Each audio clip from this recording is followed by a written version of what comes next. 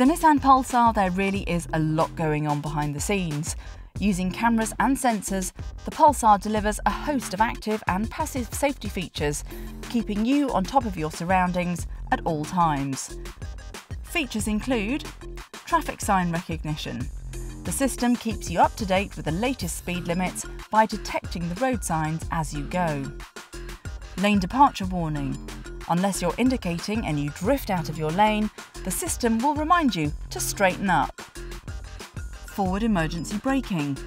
If there's a risk of collision with the vehicle in front, the system gives an audible and visual warning signal, so no risk of nodding off or losing focus. Moving object detection.